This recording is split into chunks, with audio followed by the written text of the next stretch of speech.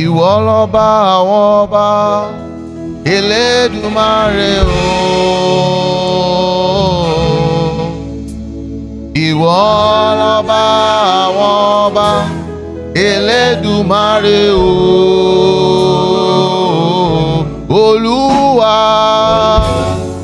Olúwa, Olúwa ẹ tóbi lọ́ba. Olúwa, Olúwa ẹ tóbi lọ́ba. Lord, we say thank you, thank you, thank you, thank you, thank you, thank you. Lord, we say thank you, thank you, thank you, thank you, thank you, thank you. From the depth of our essence, we say thank you. The beginning of our life to the end of it, we say thank you. Hallelujah to your holy name. Honor to your holy name. We appreciate you specially this morning for the Holy Spirit that you have granted to us. Thank you for the guidance that the Holy Spirit brings. Thank you for the safety that it brings. Thank you for the revelation. Thank you, Lord Jesus. We say thank you. Lord, we thank you for the love you have for us. Thank you for the hatred that you have cancelled on our behalf. Thank you for our enemies that you have silenced on our behalf. Lord, we say thank you.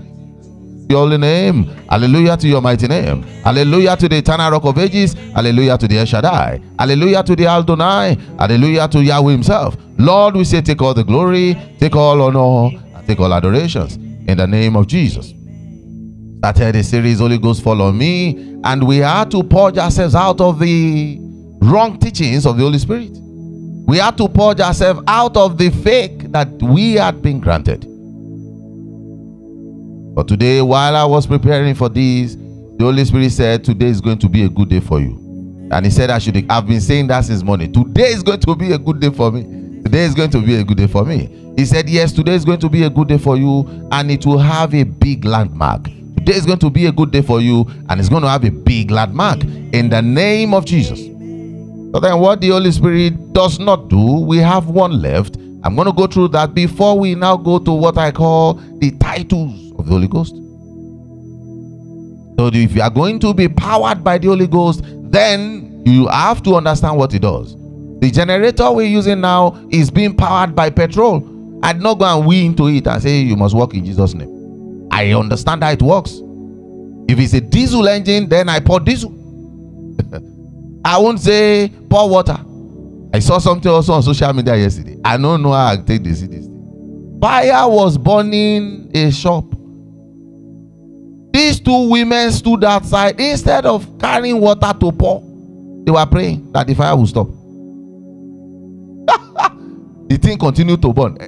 If not that it was a real shop, you would have thought it was comedy. And they were just going ta ta ta ta ta ta ta. Two of them. One carry Bible do like this. Brethren, fire is burning. Pour water or count your loss.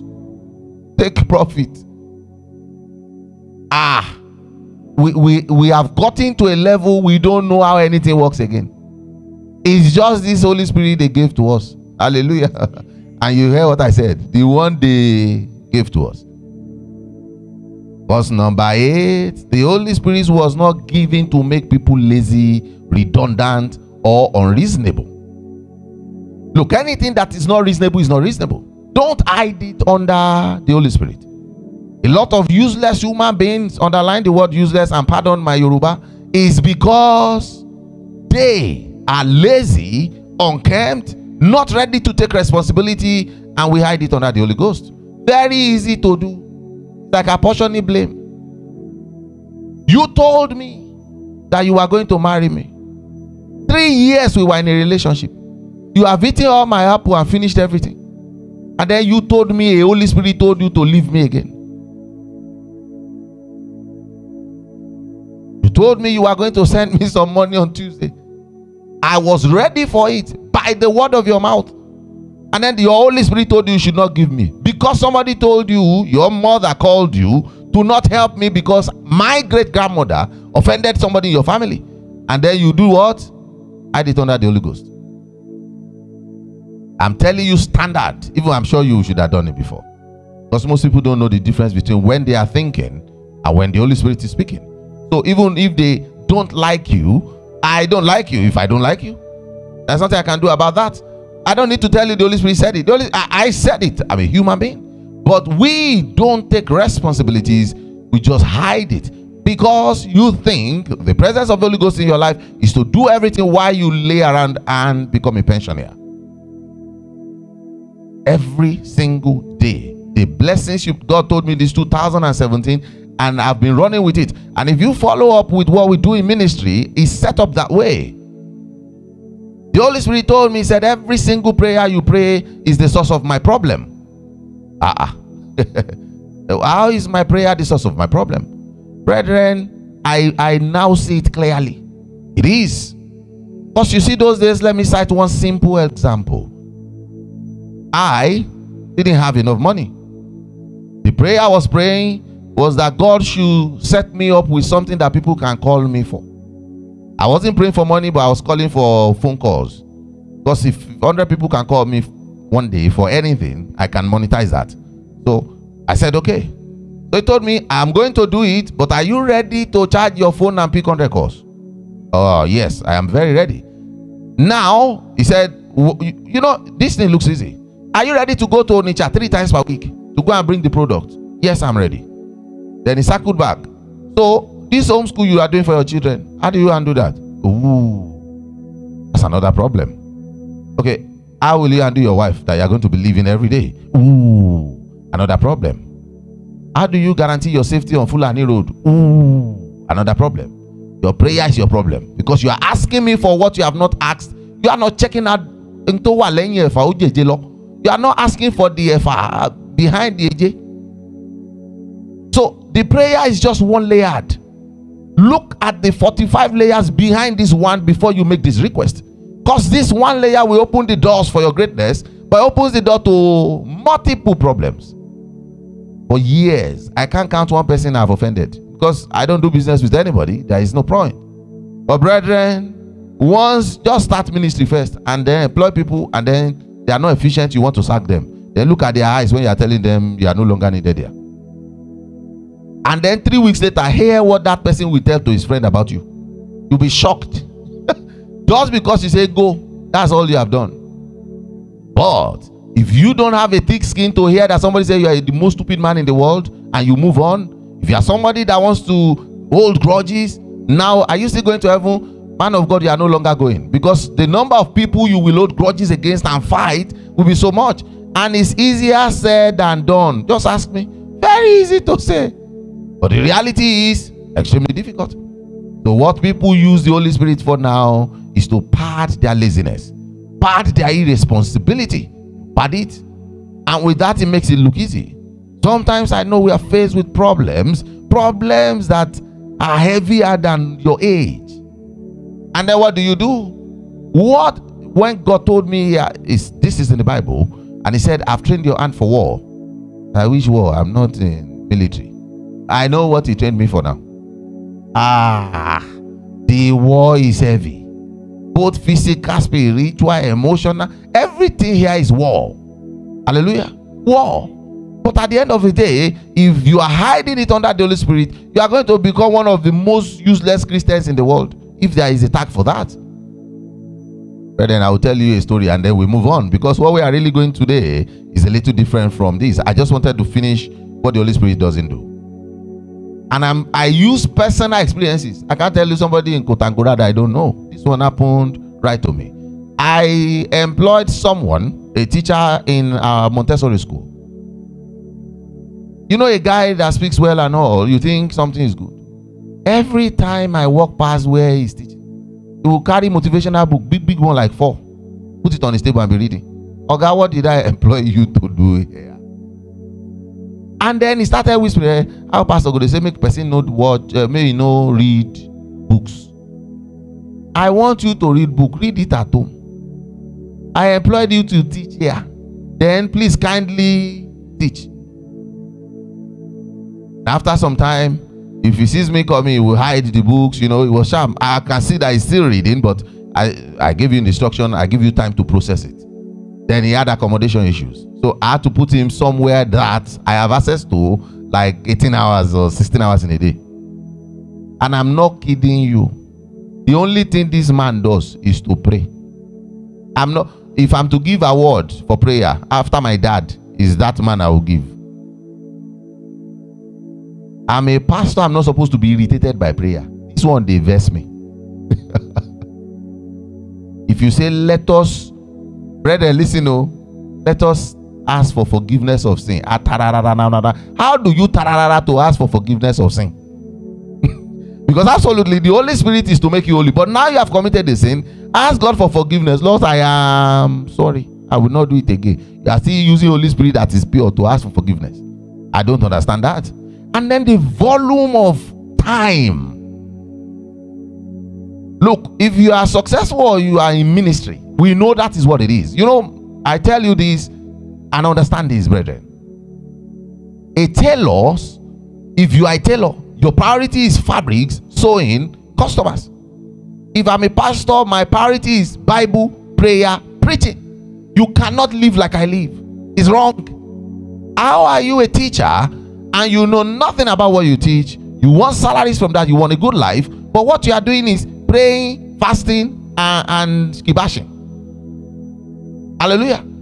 How does that fulfill anything for you? You are wasting your life. If you know you want to be a pastor, do what? Go straight to Bible school or whatever school you want to go. Or if you want to start ministry, just go open one store and start your own. Hallelujah Ministries International Limited. Whatever. Just start. Nobody abuses anybody in Nigeria for starting a church. And if they abuse you, you go and pick one mentor somewhere and they will help you out. Hallelujah. I'm just telling you, stop wasting your life as if you want to be, if you are called for ministry, do the ministry. But the fact that you are matching the characteristics of a pastor inside a furniture man or a laundryman is wrong. The Bible was clear about this, and don't ever bring anything out that is not in the Bible as Holy Spirit. Extremely wrong. Is the number one on this scale. Something that the Bible cannot verify, you say it's the Holy Spirit. So you now see pastors that will just tell people to eat grass like this. The Holy Spirit said they should be eating this grass, and they will eat it. Well, how does that happen? Verification of the Bible.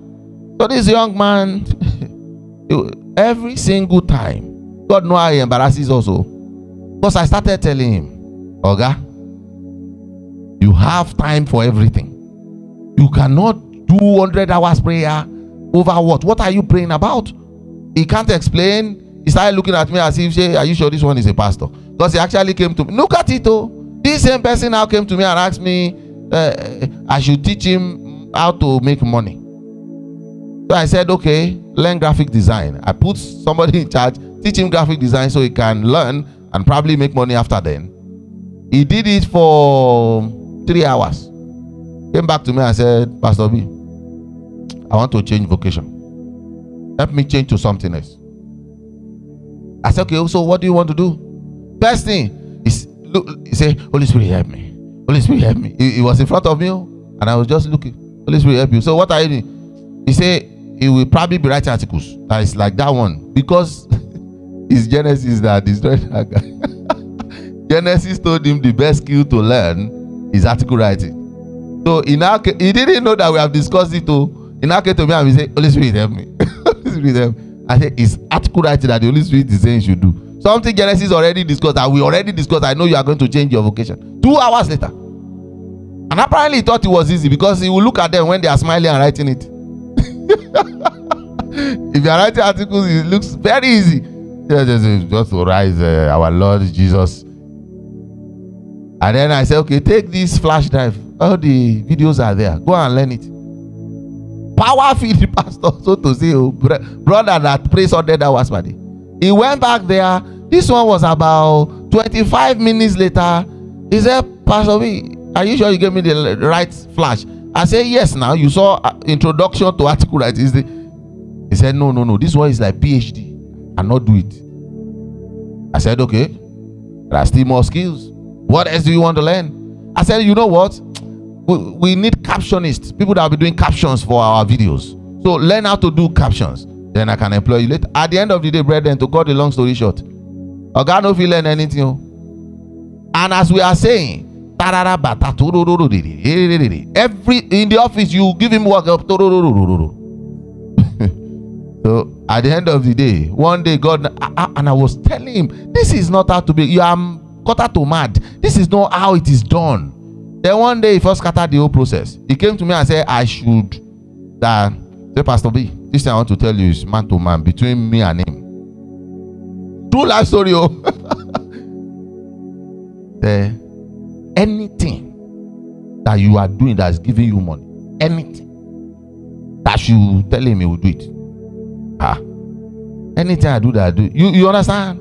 Like there is something I do somewhere that is hidden. He said, Pastor B, I should forget that he's praying, that he's praying truth, but that anything, no matter what it takes, he's a man, he will do it. He just want to have money. I know one mention it. I say, yo, badun. Like he didn't understand Yoruba, but you know, if I'm pissed, I speak to Yoruba first, then I interpret. Like, are you normal? You are so, like, I have one secret something somewhere that I'm doing. And all this is your prayer now. He said, I should not worry about that. That is money that I want. That is 34 and he doesn't have anything. I'm telling you, if they say somebody does not have anything, they don't put any name, just put his name. I went home and told Mama, I said, Mama, see, this is your teacher at that time. Now, wahala be this, at the end of the day, as God want to embarrass the whole process, he now said he had ear problem. That ear is paining him. You know what I first did? That's how people molest the Holy Spirit. You know the first thing I told him? I said, pray to it now. Maybe you said, me, I don't know what I'm saying. I said, pray to it. Now the ear will go. After about 3 weeks, the ear no gree go.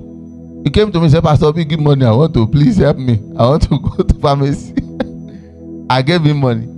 He went, he came back. The ear, like joke like joke. Now the ear make him come out for all the work, office, everything. Now let me tell you the shocking part. The small bag he load where he get, he say he cannot send my bag to me.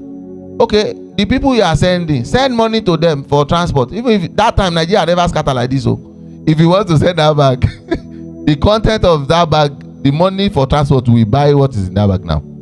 You know those days you're about 3,000 naira. So you have went away again for about another 4-5 months. You can't afford 3,000 to bring your bag to you. And this is, I know most of us know people like that now. Christians, but they are extremely useless to humanity. They do nothing for anybody. You are not providing any service. You are not doing anything. So if we are to categorize you, you are the multi-millionaire in the spirit that is a poor. So let's use Lazarus again, because we have a popular pastor that is now Lazarus and he's doing well. Hallelujah. So you can't say Lazarus no get money again. Lazarus don't, what do you always call that thing? That he has changed. There's one trend that went on. It's not established. Hallelujah. Lazarus has established. So don't ever think that the presence of the Holy Ghost in your life is to do the job of men.